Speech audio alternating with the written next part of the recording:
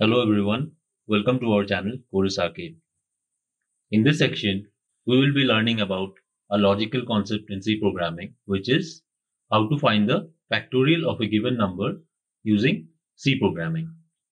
Before starting the video, I would like to request you people to please like and share our videos with your friends and family, and also subscribe to our channel Chorus Arcade and press the bell icon so that you receive notifications regarding our latest updates and you do not miss out on our future uploads.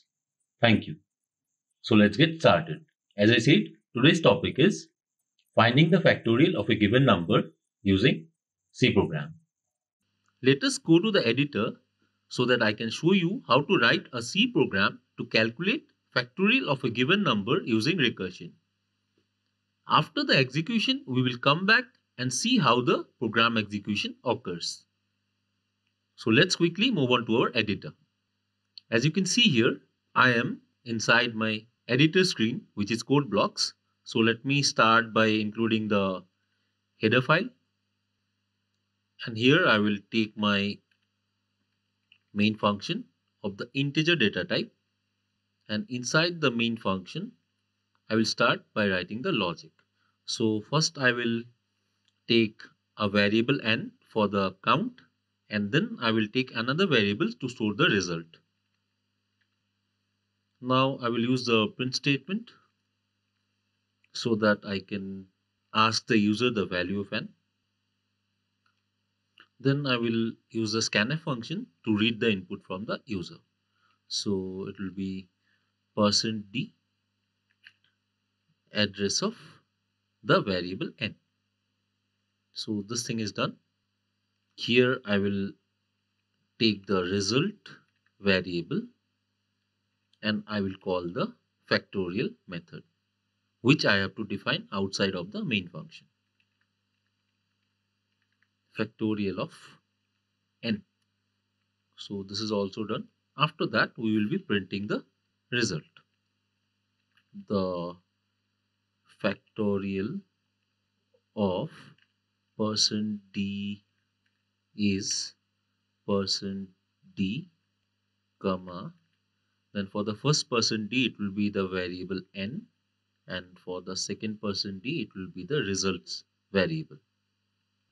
So this is also done, and just because it is and just because this function is returning integer values, I have to give return 0.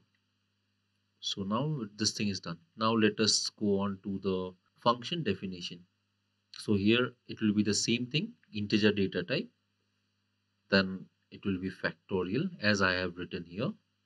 As you can see here, factorial, so it should match factorial, and then I have to take the variable which is integer and it int n. The variable can be same no matter what, it doesn't clash, it's upon your wish, no problem. So now let us go on to the definition of the function. So here it will be int result, and now the first condition is, in factorials we know that the factorial of 0 is 1. So we will use the if statement, n equal 0, then the result will be is equal to 1. Now we will go on to the else block. If the value of n is not equal to 0, then we will start the else block. So inside the else block, we will use the actual formula for the factorial of a number. So the formula is result is equal to n into factorial n minus 1. And after that, the final thing that we have to do is we have to return the result. So with this, the logic of the program is complete. Now the question is that why is this called a recursive function? As I told, the definition of recursion is that a function calling itself is called a recursion or a recursive function. Therefore, as you can see here, inside the function definition of factorial, I am again calling my factorial method. So inside the same definition of factorial, I am calling my factorial function or method. Therefore, this is called a recursion. So I hope you have understood this. Now let us look at the execution process, how this factorial will actually execute itself. Let's see that. So now let's see how the method spaces are created, how the control will go in a forward direction, and how it will again come back. So first, the memory will be allocated to mainframe. So the starting frame will be the mainframe. We are declaring the n value and we are declaring one more variable result, and then we are reading the value of n. In the next step, we are calling the factorial method. Suppose let us take the value of n to be equal to 4. So it will be factorial of 4. The result will not be assigned. First, factorial of 4 method has to get completed and executed.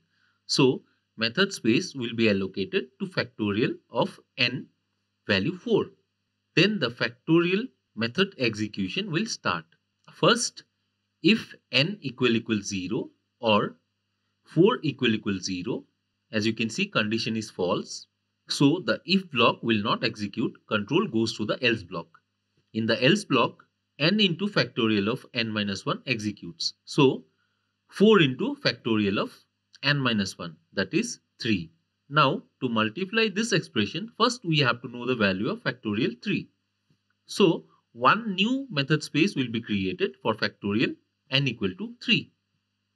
Here if 3 equal 0 and we see that the condition is false, so in this case also if block will not execute. Control goes to the else block. In the else block it is 3 into factorial of n minus 1, that is 2. Again we should find what is the value of factorial 2. So one new method space will be created for factorial n equal to 2. Now if 2 equal 0, here also the condition is false.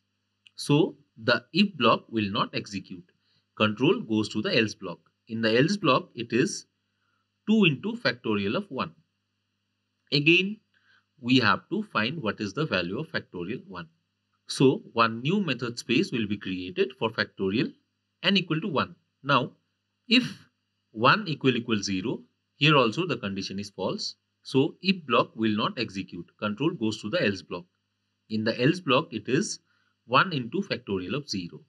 Now one last method space will be created for factorial n equal to 0. Now you have to observe carefully. If 0 equal 0, here the condition is true. Now else block will not execute. In all the previous method spaces, we have seen that the else block was executed and the if block was terminated. But in this case, if block will execute and the else block will be terminated. So in the if block, result equal to 1. That means in the result variable, the value 1 will be stored.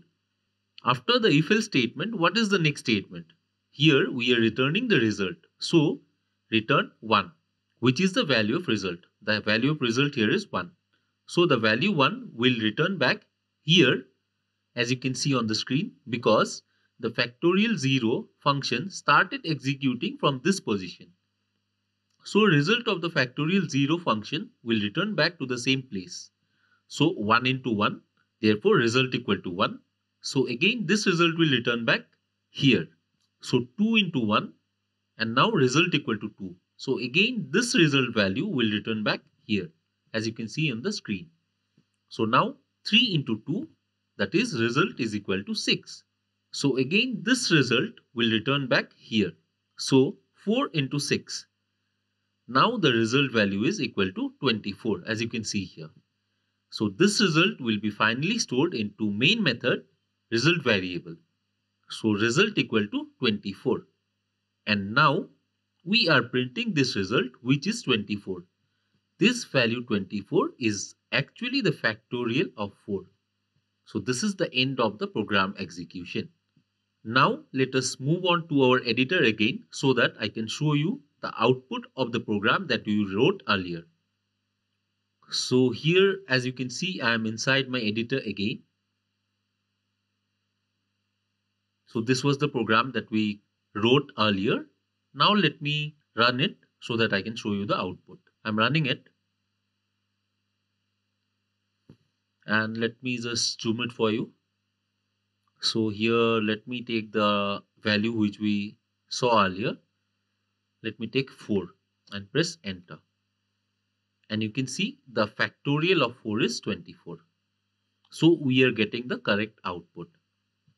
So let me press any key. So this is it, guys.